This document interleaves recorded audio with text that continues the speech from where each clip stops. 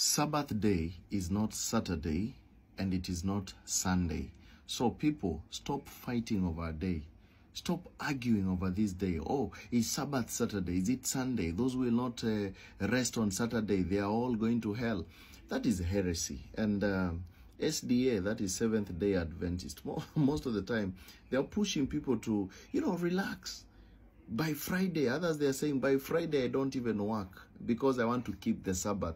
They are lost as a golf ball in high wheat. Now, let me explain to you what Sabbath is all about. Now, let's see first, where did Sabbath start from? It started from Genesis. Remember, when God created the whole world in 6 days and on the seventh day he rested, does that mean that God got tired? No, God is all-knowing, all-powerful. He didn't get tired in anything. He just rested. He ceased from working. Okay? When you rest, you stop working. Now, understand one thing. Now, we go further to the book of Exodus, where we see Moses giving some laws to the children of Israel. He says in Exodus 20, verse 8 to 11, remember the Sabbath day to keep it holy. Did you hear that? 6 days you shall labor and do all your work for 6 days. But the seventh day is a Sabbath of the Lord your God. In it you shall not do any work, you, nor your son, nor your daughter, your manservant, or your maidservant, or your cattle, or your stranger that is within your gates. For in 6 days the Lord has made heaven and earth. He has quoted the Genesis, the beginning. 6 days Lord made heaven and earth, and the sea, and all that in them is, and rested the seventh day. Wherefore the Lord blessed the Sabbath day and hallowed it. Okay, now people will come running and bashing you and telling you, you see, on the Saturday you should rest. On the Sunday you should rest. Everybody has his own things. But now, let's see, what is this Sabbath day? You have to understand that the Bible tells us what actually Sabbath day is representing. In the book of Matthew chapter 12, verse 8, the Bible says, for the Son of Man is Lord even of the Sabbath day. Okay, so Jesus is the Lord of the Sabbath. So if you want to understand Sabbath, then look at Jesus. Did you get the point? So what did Jesus come to do? What did Jesus come to do? If we are being told the only way we can observe Sabbath is by looking unto Jesus. Listen what the Bible says in the book of Hebrews chapter 4 verse 3. It says, for we which have believed in who? Jesus, do enter into rest. So if you believe in Jesus, you have entered into his rest. Now you have rested. You have rested from what? From your work that you've been doing, from your labors. Remember, Jesus said, all of you who are troubled, who are heavy laden, come unto me and I shall give you rest. I shall give you Sabbath. I am the Lord of the Sabbath. Do you get the point? So Sabbath, it is literally representing salvation. So when you get saved, you have entered into his rest. And you become righteous. You're a new creature. Listen to the book of 2 Corinthians 5 verse 21, what it says. The Bible says, for he has made him to be sin for us, who knew no sin, that we might be made the righteousness of God in him. Who is this one who knew no sin? Jesus Christ. So now, if you know Jesus, you will enter into his rest. You will be saved. All your labors will be taken down. My friends, let's see something else here. What is going to happen to those who do not want to be saved? Are they going to enter into this rest?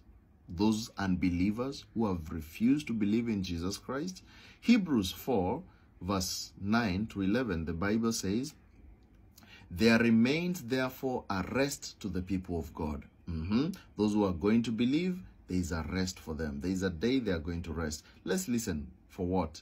For he that is entered into his rest, he has also ceased from his own works, as God did from his. Listen to that. So, if you have entered into the rest of God, you have ceased from your own works. You have ceased from the works of the law. Remember, God had put a law that we should follow. And that law that we were to follow, nobody could be able to fulfill it. Remember, the law of God consisted of about 613 laws in the first 5 books of the Bible. Do not do this, do not do this, do not do this. Nobody could be able to attain that level of righteousness that God wanted. And the Bible in the book of James says that if you break one law, you've broken all laws. So who is this person who could be able to keep all these laws? It is only Jesus Christ himself. And that's why the Bible said Jesus did not come to destroy the law, but to fulfill it. He fulfilled all the laws required by God the Father, so that now if we enter into him, if we believe in him, now we have rested from all our labors. We have rested from all our works. We don't need to do all these works of the law anymore. We will rest. We don't need to carry a cow to the altar. We don't need to carry a sheep to the altar for all these things to go and try to cleanse ourselves. Now, Jesus had done that for us. When we believe in him, we have entered into his rest. Listen to verse 11, what it says. Let us labor, therefore, to enter into that rest. You heard that? Let us labor to enter into that rest. When you work to enter into there, how do you labor to get into that rest? By hearing the gospel, by believing the gospel, by knowing what Jesus did for you. Now you get to enter. This is like you strive to enter through the narrow gate. And when you enter, my friend, you rest from all your labors. Let us labor, therefore, to enter into that rest, lest any man fall after the same example of unbelief. So when you are still in unbelief, you have not yet rested from your labor. Do you see? So do you understand that the day of Sabbath, it is literally meaning salvation? It doesn't mean a day. So stop fighting about Saturday or Sunday. People always say, oh, it is Saturday, it is Sunday, so we need to rest on this day, on that day. No, they are still carnally minded. They do not understand that it was meaning Jesus. And all the rituals and all the things which were spoken of in the Old Testament, they were all focusing Jesus. The tithes, the offerings, the seeds, the day of rest, Sabbath, everything, even the Holy Communion and everything, it was foreshadowing a man, Jesus Christ. And when you understand this, you have come to the knowledge of the truth.